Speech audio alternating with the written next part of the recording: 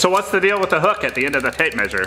Doesn't that little bit of play make for inaccurate measurement? Well, it's called an adjustable end, and it's there to ensure accurate measurement. You notice the first inch is exactly a 1/16 of an inch short, and the metal end is exactly a 1/16 of an inch thick. So when you're taking an inside measurement, the hook fills in that missing 1/16 inch. And when you're making an outside measurement, the hook slides out to make up for the missing 1/16 inch.